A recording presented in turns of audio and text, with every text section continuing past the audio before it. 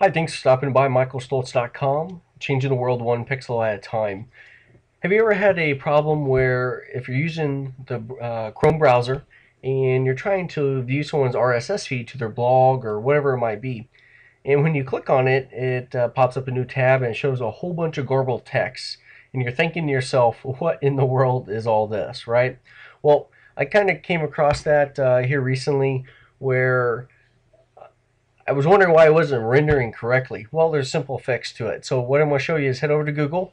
I just typed in Chrome RSS feed extension. Bam, the first one right here shows up. I clicked on it. We're going to install this extension to Chrome. I hit install and voila. Now what that's done is right over here where my RSS feed button is, when I click on that, it now shows up in a formatted, easy to read manner. But more importantly, in your address bar, it now shows an RSS feed subscription saying that's going to be able to read it. So that's what I wanted to show you this evening. It was an easy fix for me, and hopefully this helped you out.